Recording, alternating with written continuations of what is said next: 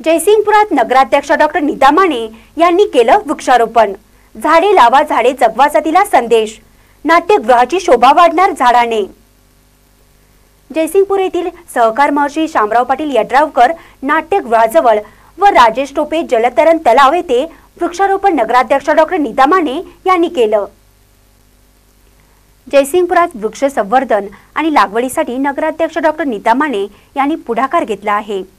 वृक्षारोपण करून त्यांनी लागवड आणि जतन करण्याचा संदेश दिला।